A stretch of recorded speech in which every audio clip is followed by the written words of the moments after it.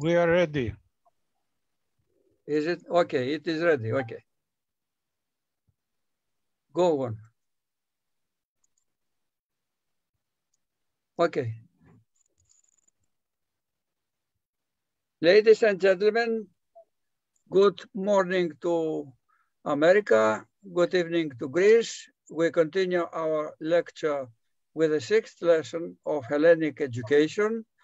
And right now I give the floor to the professor, Mr. John Hatzopoulos. Thank you very much, Mr. Coordinator.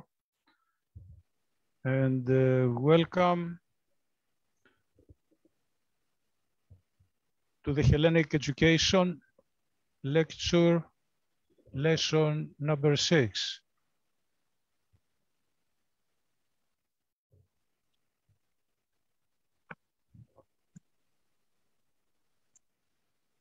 The previous lessons are on the YouTube, and here are the addresses. In today's lesson, we repeat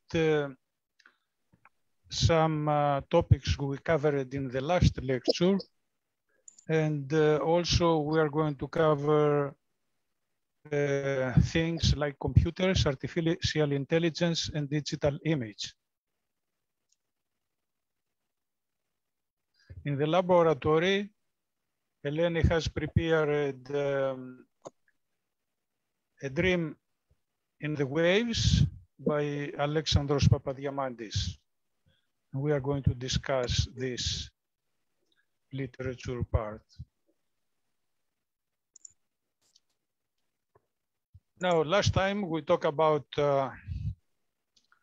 how to define in a practical way the limits of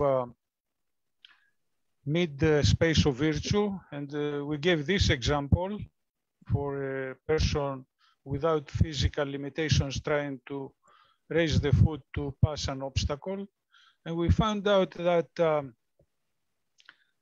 over here, there is a clear definition about the boundaries of right and wrong.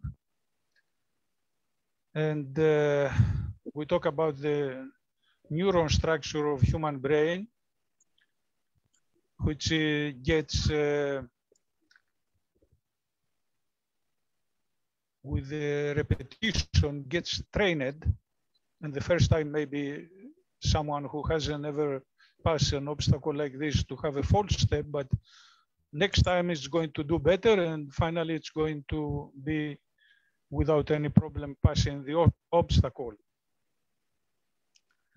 Also, over here we may say that wrong and right coexist, and their boundaries are located at the point where the error value is below a threshold limit, and this defines the mid-space of virtue, or the acceptably correct.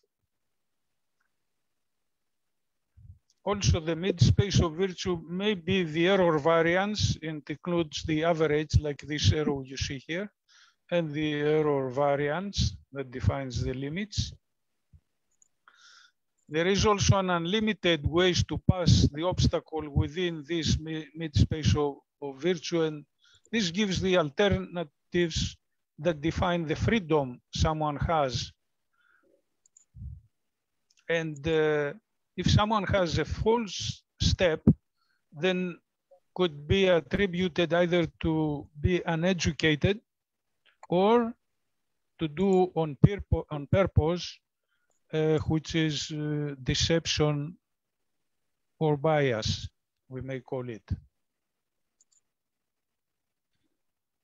Then we talk about the limits of the external balance, and we calculate it to be plus or minus 1, as you see here. Then we talk about the error distribution diagram of an ideal society. And in one axis, we put the human error, and in the vertical axis, for a particular value of the human error, how many people commit that error. Also, in the location of 0, we may say that the people, they are in this location, they have full amount of error with positive sign and error with a negative sign, that adds to 0. But that doesn't mean that they have always 0 error here.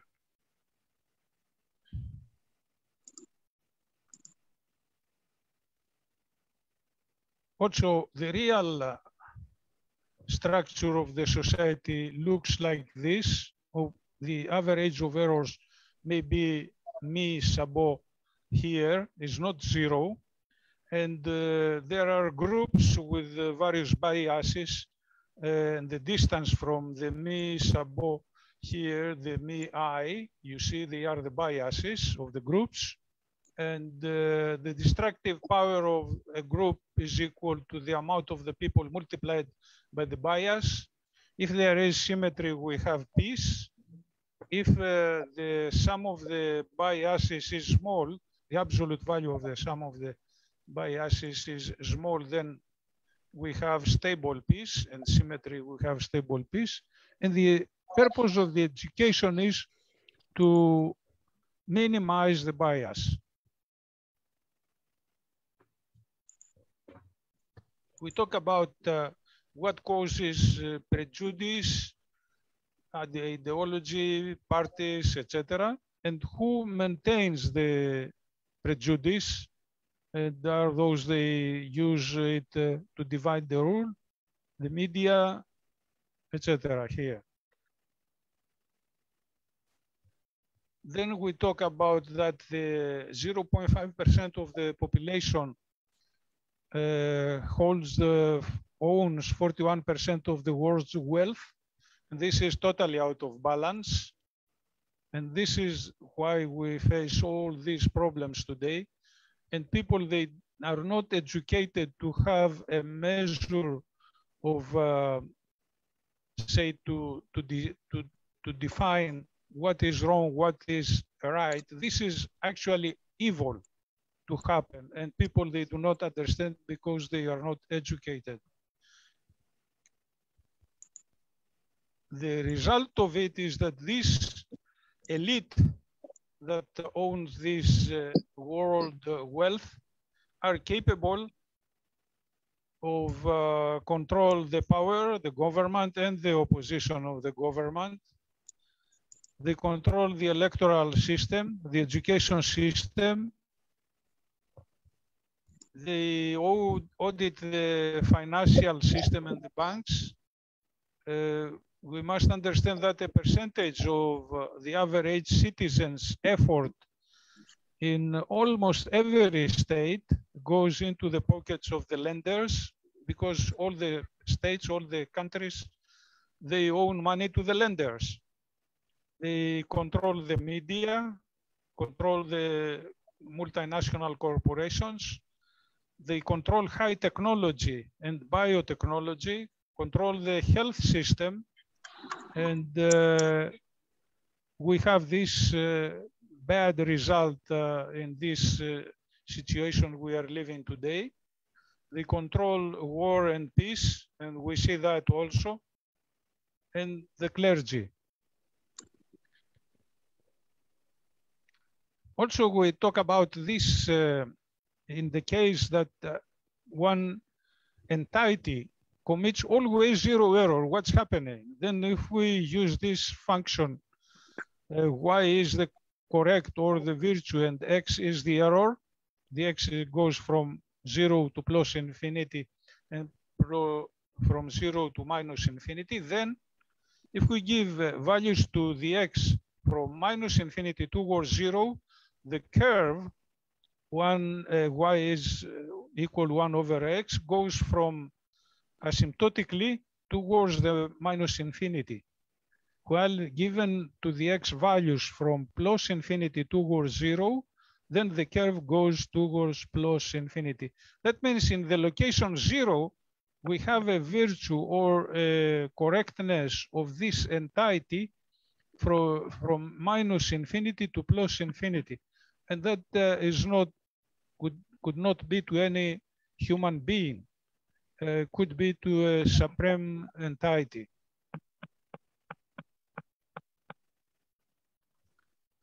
And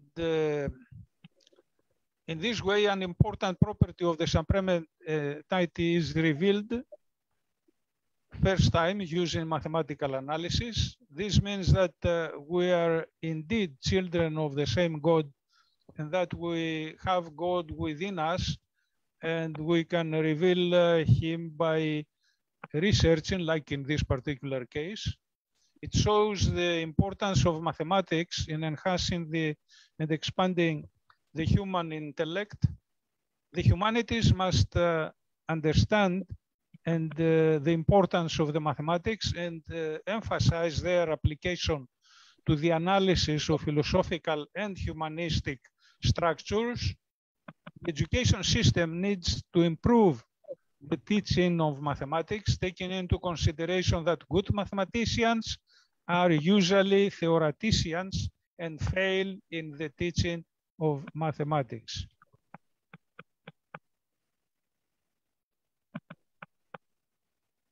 Now let's go into the informatics now, because the high technology is also a tool that we use for education, as I will show to you also in the next lecture.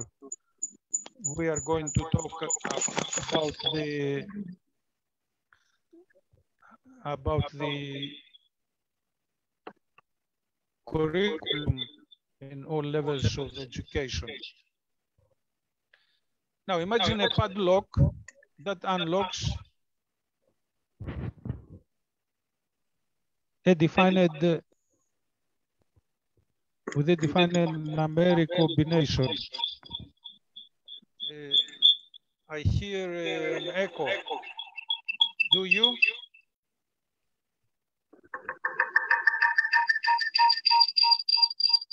Ellen, shut one of your computers, Ellen. Yes.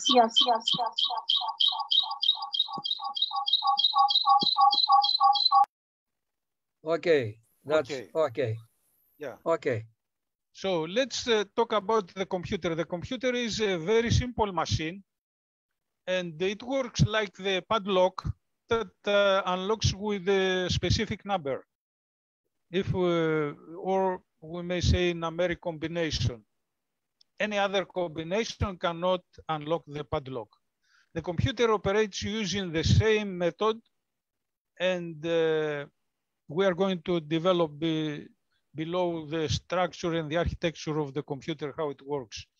Actually, the computer operates with the binary codes that have a combination of 1 and 0.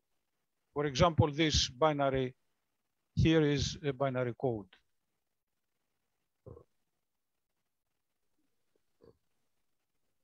What's happening? The computer is composed of the central unit that you see here, CPU, Central Processing Unit. Then there is a bus that connects the Central Processing Unit with the random access memory, RAM, and the input-output controllers here, hard disk, mouse, keyboard, Ethernet, speakers, etc.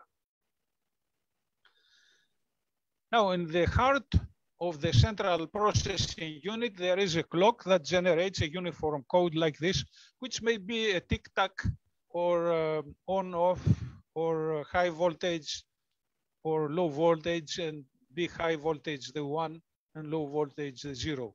This pulse here is considered a regular signal with a sequence of 1, 0, 1, 0, 1, 0, like that.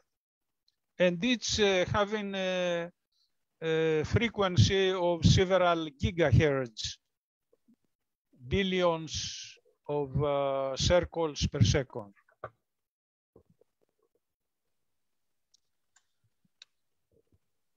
How the computer works, this is the architecture. And if we want to do any task, we have to modulate this particular uniform code generated by the clock to a specific code. Instead of being 1, 0, 1, 0, 1, 0, to be 1, 1, 0, 1, I mean a specific code there. This code is modulated, the clock code is modulated either using a program that having binary instructions or data, or pressing the keyboard or the mouse, or with any of these devices can be altered the uniform code into a specific code. And the specific code running within the computer circuits could unlock any of these devices that matches the code. We have here in the central processing unit the registers, the arithmetic and logic unit, and the control unit, the random access memory, and all these peripherals. Let's see how now the computer works. The computer knows how to do additions and move data at high speeds with gigahertz speed. Let's say that we want to add two numbers. The way it works is we have to put a program that does the addition, and that program is binary codes residing, they have to go into the control unit.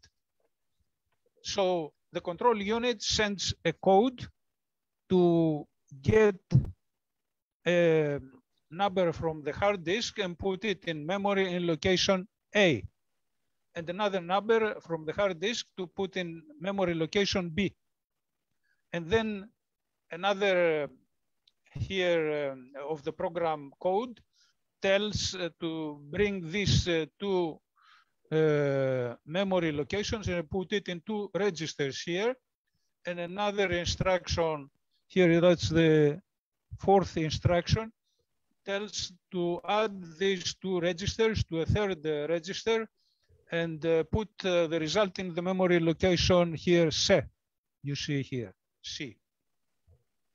And then there is another instruction to take the result from memory location C and print it into the printer.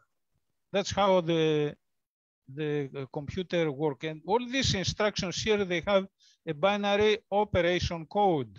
Also, there is a language that operates, instead of using the code, we can use language instructions called assembly language or machine language that actually works like put A in register 1 and things like that. But each such an instruction has an operation code, a binary operation code. And here in the control unit, we have these binary codes to unlock, like the padlock, send all these codes here and unlock various devices to move the data and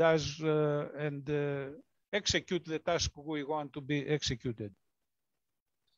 If we have a higher level language like a basic, actually we use only one instruction, like in English language, print 8 plus B, for example. All right, and this includes all these instructions.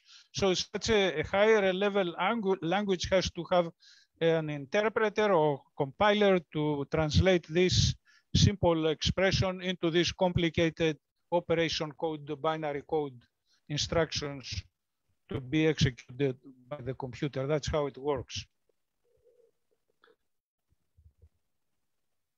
So in this way, we have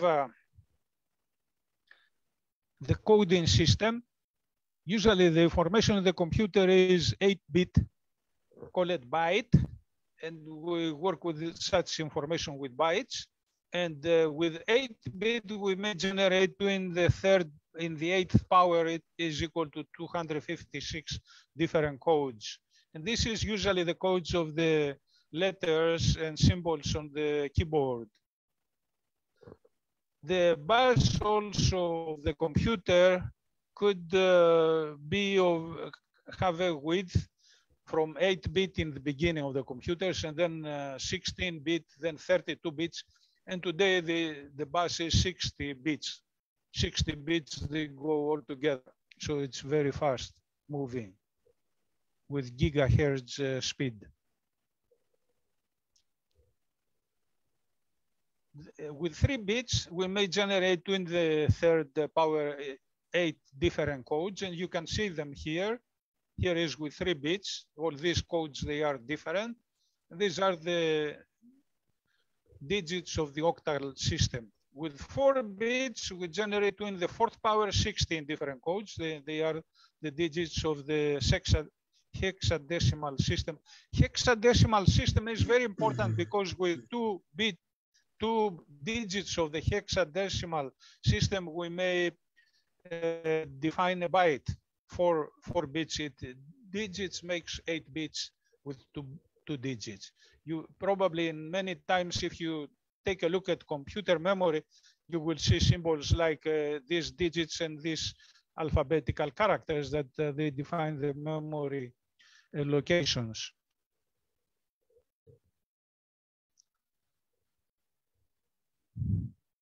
Now, we already said that the control unit sends the codes to all the devices that unlock the devices and perform the task. Now, if we want to write a program for the computer, we can create an algorithm. The algorithm is a sequence of steps followed to solve a particular problem or perform a particular task. If we want, for example, to write a program to put in these text boxes 2 numbers, number A, number B, in these text boxes, and do all these kind of 5 operations, and the result is printed in this text box. Okay, we have to create here the Visual Basic 6 I use myself. Gives you the ability to create command buttons like this 6 buttons, all right, 5 here and 1 here. Behind each command button, you can write code. What when you press the button, what will happen? Okay, and what we want to do here is to put these 2 numbers and do all these operations. Okay, add the 2 numbers, subtract them, multiply them, divide them, or take the square root of their product. Now, to do that, so we can write an algorithm like in this one here. Here is the analysis and the algorithm. The algorithm is start, enter, we put the 2 values in the text boxes, A and B. And then here are the buttons we press, the 5 buttons, okay, and the buttons. And this is the 6, the end. So if we press the add, then it has to add the 2 numbers and print the result here. Add and subtract, there is no, and multiply, there is no problem, does it directly. But if you do division, for example, you have to test the denominator not to be 0. Okay, with 0, we cannot make divisions by 0. And if it's okay, then it does the division and prints the result. The same thing happens in the square root. Checks if the product A by B is larger than 0. If it's smaller than 0, okay, yes, then it issues a message and it doesn't print it. It doesn't execute it. So this is the flow chart, and I'll show you a little bit of the code written behind this button, A plus B in Visual Basic. It's this one, it's written this code. Okay, just here it assigns memory locations to the variables A and B, and then calls a function to read the A and B from the text boxes, and this is the function. Form N1 text 1, put the value which is in the text box in the location on memory A, and from the second text box in memory location B, and then we say another function, write result, which is this one here, that sends to another function, to the function add you see here, performs the addition. The addition goes into the name of the function add, and then this name of the function becomes A here in transfers the data into this variable A and puts the results in the text box 3. And actually this A you see here is different than this A in these locations. Okay, it's a local variable for this particular function. But these are details of the programming language. Now let's go into the artificial intelligence part. Artificial intelligence refers to the ability of machines to perform tasks that normally require human intelligence. This ability is based on specific algorithms that allow the machine to learn and behave according to what it has learned. There are 4 different families of machine learning algorithms which differ depending on the view of the data that trains them. So that's very important to have data to train the algorithms. So we have the supervised algorithm that uses data with labels, and supervised learning algorithms not necessary to have label the data.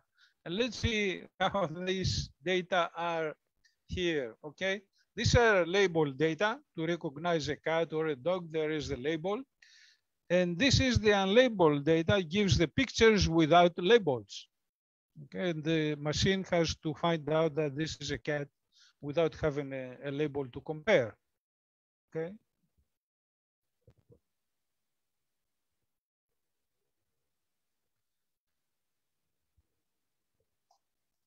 So that's supervised and unsupervised. Now there is semi-supervised that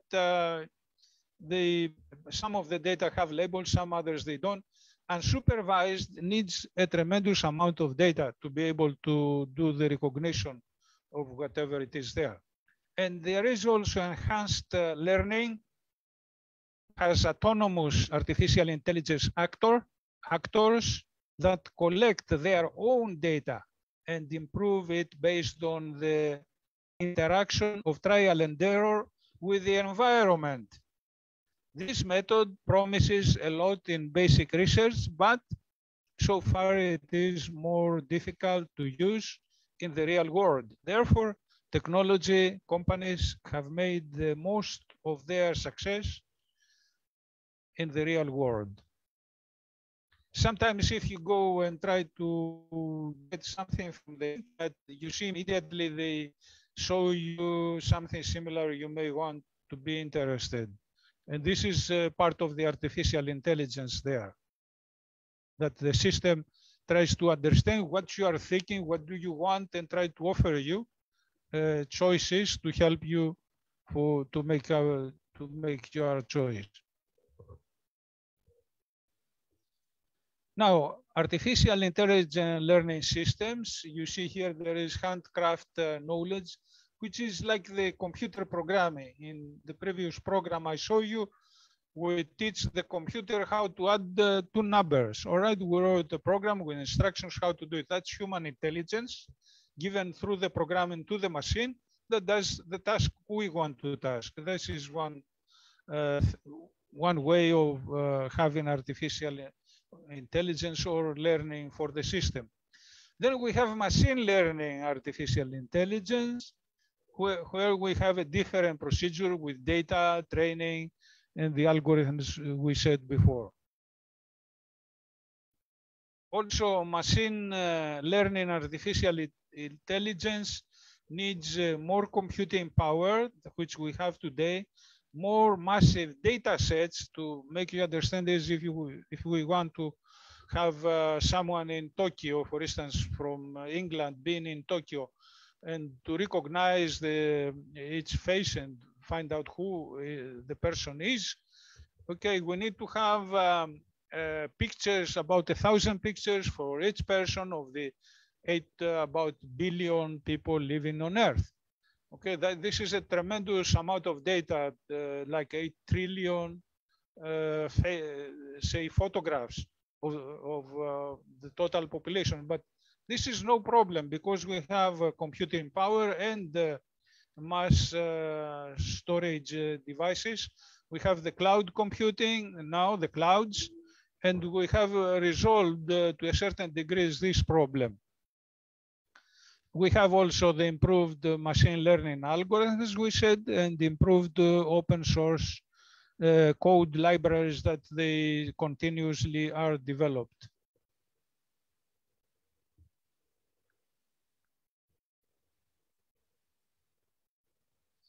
And several other things. I don't want to go into detail on this. What I want to talk about is a philosophical view of artificial intelligence. The knowledge that comes from human intelligence regarding data and software is stored electronically in databases worldwide. Almost anyone can access data, even in high security environments we see with the hackers and cyber attacks. Such information is managed by machines, and machines have everything they need to create their personality without having any control by humans. Machines with the right software can be instructed to acquire almost any kind of human intelligence, including human behavior, using databases with the behavioral responses of billions of people. This capability is used to automate and build robots to replace the workforce in industrial applications. But the problem is that the potential evolution of the machine into a motivated entity, sometimes that could happen through the automation process. For example, artificial intelligence applications on battlefields allow machines such as drones, drone swarms, and sophisticated weapons to operate independently without human control and decide how to behave. However, machines trained on the battlefield to kill people raise the question, is it ethical for people to want to kill other people and train the machines to do the job? Another question could be, is it possible for people to acquire education or intellect level to be able to resolve their differences without trying to exterminate each other and to use the intelligence and artificial intelligence of their machines to improve the quality of life? And this is the Hellenic education we do. The last question, is it possible to develop a morality of general acceptance based on science that helps people raise their educational and spiritual level and use their intelligence for constructive rather than destructive actions, to do good and not to do evil? And again, Hellenic education does this. The answer to the last question is for people to gain internal and external balance through education and transfer it through artificial intelligence to machines, thus avoiding the acts of extermination of people and achieving a better quality of life. And now going to the last part of the lecture, digital image. Everybody maybe tried to find out how we work with images. For instance, we have a camera, we press a button, we get an image. But if we see the image file, we probably see there a bunch of codes, which are actually numerical values of this form, as you see here. This is a file of a computer image. Of course, a file of computer image has also a header here. Okay, but let's talk about only the numerical values that represent the shades in the image. This is an image of 15 rows, as you can see here, 15 rows and 15 columns here. And also here is the way the computer tries to form the image on the screen by taking in each dot of the screen, assigning a specific grayscale value. So we have to have a grayscale values coded, like this 8 grayscale values from 0 to 7. And then the computer reads one by one these numbers. For instance, here are 6 values of 7. 7 is white, so it puts 6 values of white values here to form the part of the first line. Then is 1. The 1 is this one and puts the 1 there. And then there are 0. 0 is black. And then 2 7s, okay, the last 2 7s and forms the first line. The same thing happens with the second line, etc. Let's go to the 7th line. The last image element or pixel. Image elements, they are called also pixels. Picture elements. Short expression is pixel. So we have a pixel here, and that's the 7th. 1, 2, 3, 4, 6, 7 is this one, is 1. Okay, we go here, this is the 1. Okay, and you see here is the 15th column of the 7th line. Okay, it's 1 and gets this 1 code there. If we want to make a image processing, like to get the negative of this image, we need to write a program to take to subtract each one of these values from 7. For instance, 7 minus 7 becomes 0, so instead of white, puts black. Okay, and then we can get the negative image.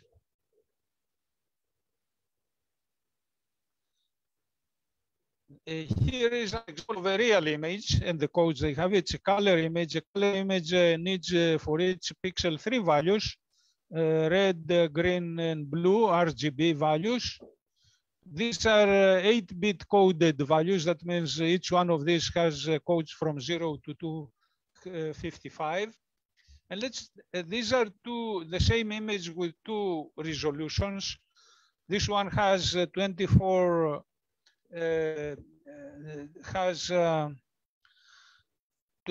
lines with 30 columns, this one, the left image, and the right image has 259 lines and 323 columns. You see the higher resolution image. But it's the same painting scanned with different resolution. And let's take the 25th column of this low resolution image. The values we read here are this one in RGB. Okay, you can see this second one, the red is dominant, so it's 226 red, okay, and the rest are smaller values. And let's take also these RGB values, put them in a file as they are here, and try to get their statistics. And I have written a program in statistics that does that. It gives us the average, the variance, and the standard deviation, and this is the covariance matrix here. And you can see that the average of the red values are the largest average. The other 2 averages, green, blue, are about the same. But the variance gives here the amount of information being carried by each picture, by each color, each hue, okay? The red color carries the largest amount of information here because it has the largest variance. And the least amount of information is carried by the blue color. And also here are the variances in the diagonal. These are the covariances on the off diagonals. And here is also the correlation between them. You see between green and blue, there is high correlation, but the lowest correlation is between red and blue in here, 0.6. And also if we go further and take a look at the flow chart that does this program, the statistics, it's the formulas I gave you. Okay, we use this flow chart for to write this program. And this is the end of my lecture. I think I took a little bit more time, but we had too much to cover here. And I am open for questions now regarding the lecture. And if there are no questions, we can go to the laboratory. Mr. Coordinator, you have the floor.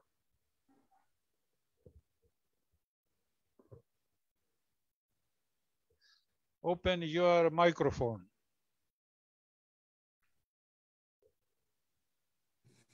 All right, thank you. And now I give the floor to Helen. Helen. Okay, so let me bring up, can you let me share my screen? Okay. Share my screen. Where are you?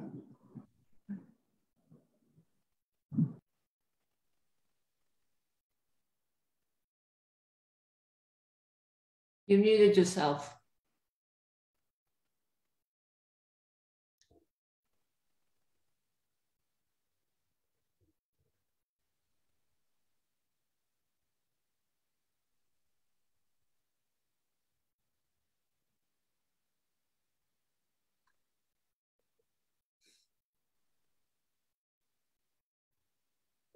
Open your microphone, Helen. Unmute. Unmute. I'm Okay. trying to share my screen, but I don't see it. You should have open. It is open. It is open. Press, put the cursor on the lower part of the screen, and then you see a bar there, a menu bar, and the green icon. I see it, and I'm doing it. But when I open, let me see if I can find my. Here we go. Okay, this is this. All right, here it is. Today is not a good day for my computers. That's for sure. Let me go to files.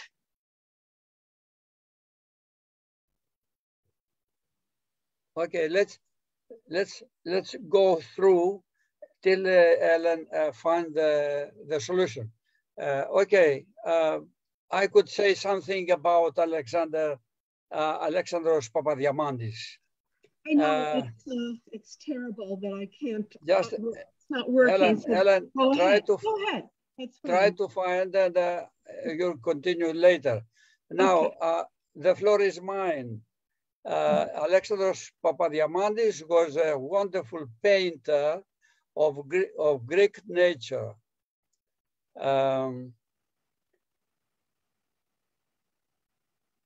Endowed with a peculiar poetic and lyrical mood. The dream of the wave verifies the above view. The dream in the wave undoubtedly has elements of ethnography according to its definition. The beautified, idyllic representation of natural life dominates throughout the main part of the story with inconceivable, beautiful descriptions. The carefree and poor life of the young shepherd who experiences happiness in the freedom, beauty and magic of nature. Furthermore, the reference of the agricultural works, but also the narrator's more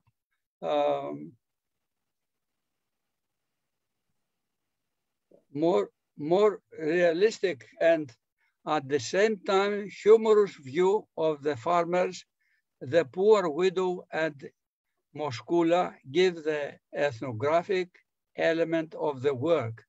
Maybe because the text is erotic and was in danger of being considered bold. The author does not sign his story, but writes on the left side of his signature the misleading for the copy, implying that he did not write it himself, but copied it from someone else. Apart from the erotic and contemplative element, it is distinguished in the short story by the author's religiosity and his love of nature, while the facts of the story take place within an idealized natural environment and in pastoral climate. Thus, the work takes on the character of pastoral romance. The young Moschula functions as a symbol of idealized and poor love. The fenced estate of Kir Moschos seems like as the protected Garden of Eden. The poor shepherd in the mountains, 18 years old, and he did not know Alpha yet. Without finding it, he was happy, the perfect balance in nature. One evening, as he had lowered his goats down to the shore, between the rocks, he saw the beach and hoped, and he almost felt to swim. An external desire in internal balance of behavior. He went down the cliff again and reached the bottom of the sea. At that time, the sun had set. And at that moment, while he was taking the first step, he heard a loud banging in the sea as a body falling into the wave. He recognized her immediately in the light of the moon, the dark. He wandered the whole infinitive screen of the calm sea and make the waves dance phosphorescently. An absolutely internal balance with the nature. The sea symbolizes absolutely freedom on multiple levels, individual, erotic, and social. To live then, he had to stand upright for a moment on top of the rock. His height would be raised for a moment high and receiving the light of the moon on the rock. From the idea of waiting here was no other means or appeal. He decided to throw himself into the sea in his clothes as he was. She was like a mermaid sailing a magical ship, the ship of dreams, an external balance providing a majestic scene. He would leave his Moschula, the goat, to her fate, tied up there above the rock, and it was the result, be tied, not to lose her as some days ago. The short rope symbolizes the various restrictions, external and internal, that are placed on the narrator's life. There was no choice but to wait. He would hold his breath, that daughter would not suspect his presence. An internal balance with a vivid desire of watching her. It was a pleasure, a dream, a miracle Not that the idea came to him that if he stopped on the rock, standing or curved with the intention of living, it was almost certain that the young woman would not see him and that he would be able to live normally. He was stunned in ecstasy and no longer thinking about the terrestrial, an exaggerated external balance that made him to renounce the terrestrial. That's the main point of the story of Papadiamandis. Thank you. Thank you, Mr. Coordinator. It was really a very pleasant analysis, right on the heart of the Hellenic education lessons. And I want to say, Helen, if you want, I can project your transparencies and tell me when you want to change them. Do you want that? Change what? My what? I can project on the screen your transparencies and tell me when do you want to change them, so I can change them. Are you talking about my PowerPoint that I can't show today? That's right. That's right. Do you want? Well, I don't need any to protect them in any way. I'm going to I'll send what I have again and try to solve my technical problems. Maybe you can write a program for me. No, I can project on the screen and you tell us the story. And if you want to change when I can prepare a video. I can prepare a video lecture, and then I can send it to you. Is that what you mean for the Facebook lecture? He has your PowerPoint. He has your PowerPoint, so he can project it. Oh, yeah, but I changed it, Stella. It's a little bit different, but yeah, that would be fine. If you have my PowerPoint, you can project it. Absolutely. Dimitri, give me the share of the screen, Dimitri. And I will go through it quickly. Sure. Thank you. Dimitri. Okay. Yes, you are co-host, Ellen. You can provide it. Make me co-host. Okay. Dimitri. I have to make you let me change it to all participants. Okay. I changed it to all participants. Okay. Mm-hmm.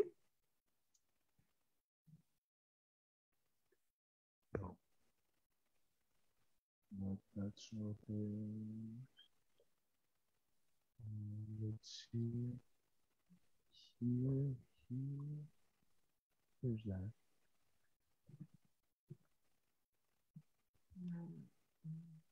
Okay. Okay, I'll go through this fairly quickly because Mr. Voggolis has touched on most of the main points, thankfully. He's done a wonderful job doing that. You probably have read a little bit about him. I'm sure many people know who he is. And so I will speak briefly about Alexandros Papadiamandis, his background, and his work, especially in regards to this story and our topic of Platonic and Aristotelian virtues. So let's go to the next slide. He was born, we can go to the next. He was born after the War of Liberation in a world which was discovering itself. As he lived during the later part of the 19th century into the 20th century, he became a man who was not obsessed, I don't want to say obsessed, but very passionate about the past, about the traditions of the past. A very deeply spiritual man who has been compared to Chekhov, Dostoevsky, and others. Unfortunately, a writer who has not been well treated by the international literary world. I think he's very unknown. He's basically unknown to the international world, apart from a very few, which is, and that's probably it's a problem of translation, of course, into English. His works were first translated into French. He's a spiritual man, as I said, but his works are filled with real people, real human beings. They're listed there on the slide: sinners, blasphemous, ambitious, thieves, gluttons, drunkards, hypocrites, etc. And we would think that as we read his incredible stories, we would think that these are the people who end up being judged. But no, we end up very often sympathizing with them. So his stories, we say, are filled with those who start by being the above, end up on the other extreme of scale, sainted, or better, we should better say redeemed in some way. Next slide. Okay, I'm not going to spend a lot of time on this because I think you've already read it. There's the link. I've adapted this from this link. The Russian literary establishment has a deep reverence and respect for Papadiamandis. I think probably and partially because of their shared orthodoxy, which Russia and Greece share. So, but he is revered in, he's revered not so much by the, I don't want to say he's just respected by the religious world of literature. He's respected beyond that. Some of his most fervent admirers are the French existentialists, as a matter of fact. That's a whole other issue. Very interesting to discuss that, but not today. Next slide. And the surrealists. He's also respected by the surrealist authors. You've read the story. Moschula is the name of the young woman, I should say. She's not a girl. She's not an adult. She's a teen. She's a young teen. Alexandros Papadiamandis is writing this story as a semi-autobiographical story. He's reflecting back on his innocence, on the beauty of his life before he went to live in Athens. He's about 18 years old in this situation. Moschula is probably about 2 years younger. So she's a young adolescent herself. Interesting how Papadiamandis has a beloved little goat among his herd of goats, whose name is Moschula. And of course, the young girl is also Moschula. And that is part of the mystery of the story as well. We can go on to the next slide. See, this is why my slides are missing. I have my new slides are missing because we want to discuss Plato and Aristotle in terms of the decisions and the thoughts of the shepherd, the young shepherd. Plato is talking about emotions and how we need to control them. We need to suppress them. We need to elevate our thoughts to the ideal, to the forms. Aristotle has no issue in any of his writings. He doesn't have a problem with expressing emotions and quote unquote losing control of emotions. So we have a difference here in terms of how these two philosophies deal with human characters in the stories that we've been reading. Let's take a look at the young shepherd. How does he, how is his idyllic life, this beautiful life that he describes in the mountains, with the animals in this beautiful island of Skiathos in the Aegean, how is his life upset? What happens to him one day to change so many things about the way he sees the world? Well, we know what happens. As he is grazing his goats, he sees the beautiful sea one night and he wants to go swimming. And at the same time, he goes into the water, he swims, he emerges, he's going to go back up the cliff to get Voggolis, his goat, that he tied up around the tree because he's afraid that she might be strangled. And what happens at that moment? He hears a splash, the inciting moment of the story. He hears a splash, he turns around, and he sees the other Moschula, the young woman. She has gone into the water. What a coincidence. She goes into the water just as he has emerged. And of course, he is transfixed.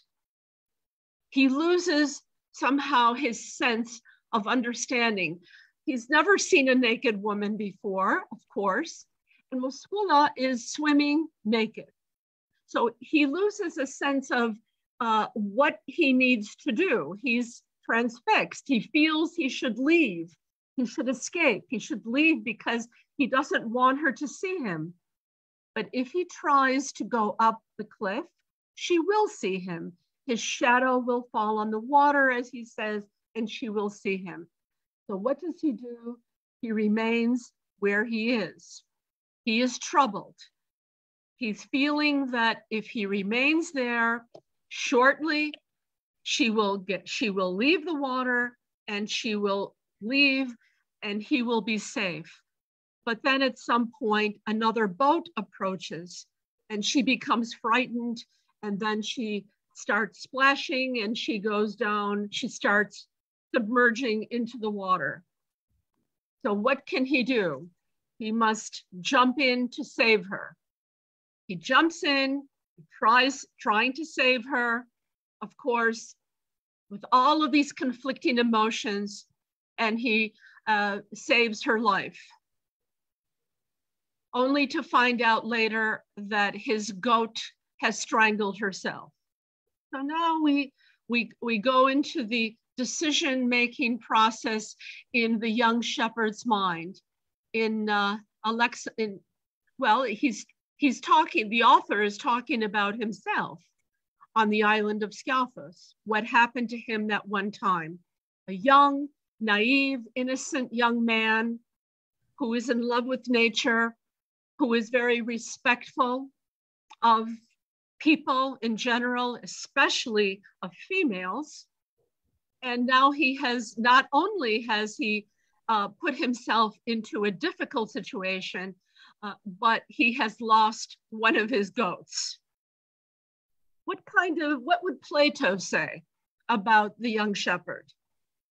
Would Plato agree or disagree with what he has done? What about Aristotle? Aristotle felt that emotions were part of human life, and that the emotions and the passions actually can lead to a deeper understanding of human life, a better understanding of human life. Plato disagreed. He felt that we need to suppress them in order to bring out what is better, what is perfect, and what is ideal. So what about the shepherd? What do you think? Have any thoughts, Stella? Even about the story or about how? Yeah.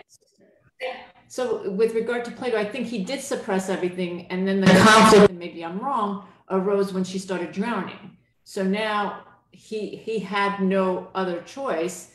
So like the moral side is, do I save her? Do I escape with, having everything? So if he escapes, she drowns. So, at that point, would Plato still agree that it's a moral issue because yes, he had these feelings and he was attracted to her and everything played into it, but that act of her drowning, I don't think that was an external passion. I think it was like, I need to save her. And he knew in the back of his mind that if he went to save her, that something might happen to his goat at the same time. Yes, he was conflicted, but the fact that he named his goat after her, you know, it's. Yes, of course, that's part of the beauty of the story is how these two names are mixed up. As a matter of fact, when I translated it, I had to change a few things to make it clear to the English readers that Moskula meant either the young woman or it meant the goat, because in the original story, sometimes it's difficult to tell who he's talking about. But you know, so the higher moral purpose, I think is what you're saying, is to save another human life. It's not necessarily to remain in complete control of his passions and not go into the water to save her, but it is to go in and try to save her, and thus by doing that, right, he's going to, of course, experience the female form. Right. So okay, so I agree that I would agree as well. Yeah, Plato, what would Plato say? You know, that's the question. I think I'm not really sure because I'm not versed in Plato very much, but I think Plato, with his forms, with his idealism, with his self-discipline, with his suppression of emotions, well, when I say emotions, I mean the passions, the extreme passions. I think he would say that what Alexandros did was correct. I think he would say it was correct because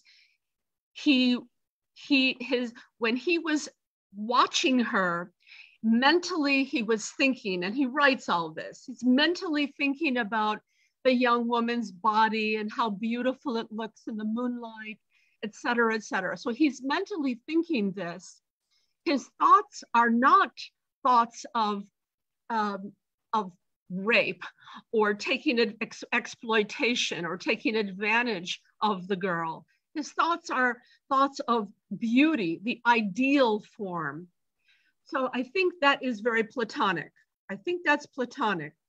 But jumping into the water, I also think Plato would agree because he is choosing to save a life. I think saving a life is based on, not on lust or passion, but on saving an innocent person's life would be perfectly in accord with Plato. Aristotle, I don't know. What do you think, Stella? Aristotle is more like we need to embrace passions because our passions can also lead to a deeper understanding about who we are. If I understand him correctly. No, I understand. There's two ways. Like, I think that when he saw her, he still indulged in staring at her because he had another means out. So I think that's where maybe I'm wrong, but maybe that's where Aristotle's, like, he indulged in continuing to look at her. Whereas he didn't take the other, yeah, he knew that it would be a longer route. He understood that it would be a longer route and that it would take him more time, but he wouldn't have the pleasure of looking at her form and seeing everything else. So I felt that he did indulge by staying there longer because he wanted the path of least resistance. I'm so glad you brought that up because when he's writing his story, he's also confessing, he's telling us, revealing that he was conflicted. Should he go? Should he just leave and just say, I'm sorry, I didn't do anything, I wasn't going to hurt you, and leave, and possibly have the fear of being attacked by her father, or should he stay and continue in this trance, enjoying this incredible situation that he finds himself in? And he chooses to stay. He does choose to stay, you're right. So in that respect, then he stays, he's enjoying his emotions. And so in that respect, Aristotle, he's also conforming to Aristotle's views about you know, it's so interesting that this event in his life, in Papa Diamandis' life, would lead to a man who never got married, and who was essentially, you know, who was a bachelor all of his life, and who in many ways was opposed to the sophisticated life of the city, where people, I would say, enjoy, use their passions and live inside a more, in a world where feelings are expressed more readily than in the countryside, where people are more, I would say, controlled and disciplined with the emotions they show. Of course, in his stories, Papa Diamandis does talk about the people of the countryside, the people in the villages, the people in the mountains and the islands who are not oppressed. I don't want to say that, but they have to live a life which is in conformity with their environment. And if they dare to try to break out of that environment, like one of his stories called Fonisa, the murderess, you know, the results are terrible. So, okay, well, what about Professor Hatzopoulos? Do you have any comments about the story before we close today? Oh, yes, I do. And I think your analysis exactly shows how the logic works to put together all the feelings and thinking and anything around the scene in the beach. And we have to understand this three-dimensional space of mind state I show you. And this is exactly what's going on, because the emotions, they are a result of the desire.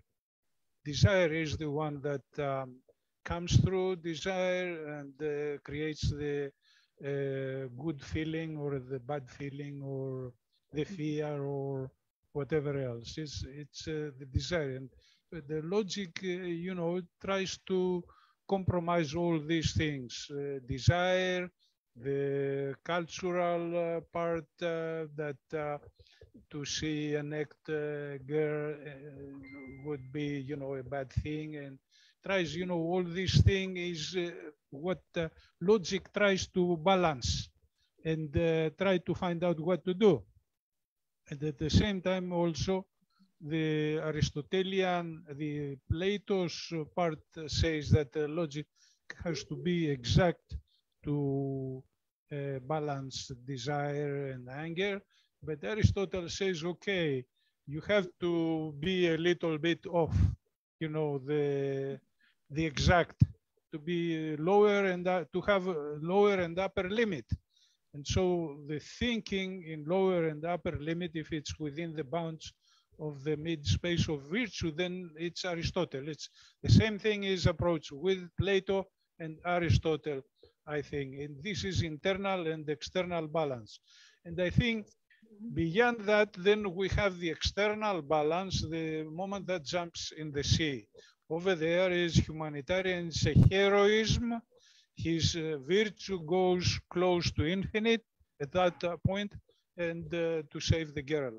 Of course, afterwards, he would probably try to go further, you know, for the girl. So more interest. That was something to debate about, that he was doing good. He left and he never saw any interest, or he would pursue his interest.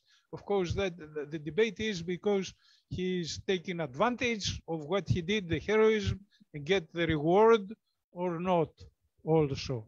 There. And it all depends on what Moskula says afterwards to her adopted father, the landlord. But we will never know. What we do know is that Papadiamandis soon after, as a young man, soon after 19, 20 years old, eventually did continue his education and did go to Athens and left Skiathos. So yeah, the tension between the philosophers is exhibited in, I think, in all of the stories that I've read anyways. Thank you so much for including the hero because and the conclusion is that as I said before, when he was stunned in ecstasy and no longer thinking about the terrestrial, at that time we have Aristotelian and exaggerated external balance that made him to renounce the terrestrial. That was the point, the main point of the story. Thank you so much. Very important. I think you're right. Absolutely right. But like many great writers, Papadiamandis is very complicated, very complex. We have to read between the lines and understand the environment that he lived in. But there is a common thread, as you and Dr. Hatzopoulos have told us, and Stella, thank you, and you and Stella as well. There's a common thread in all of his stories, and that is the tension between the self-discipline and control and the passion and the pathos of the characters. Okay. That's it for me. Yeah, I want to emphasize that Plato's internal balance deals mostly with the logic and how to balance the desire and anger, while Aristotle deals with the action. The actions must be within certain limits. Good point. Yes, yes. Mm-hmm. Good to remember that, yes. So we finished for tonight? Yes. We have nothing else. I will Helen, send you have something to say? Yeah, one more thing. I will send the slide, the new PowerPoint to everybody and announce the next story later today. Well, yeah, I think we have analyzed the whole story tonight very well. Mr. Hatzopoulos, you have the floor to close the lecture. Okay, thanks everybody. I think particularly the analysis of the Papadiamandis was really great by the work of Helen. And I want to make an announcement. We are going to postpone next lecture because I have some problems to solve on next Saturday.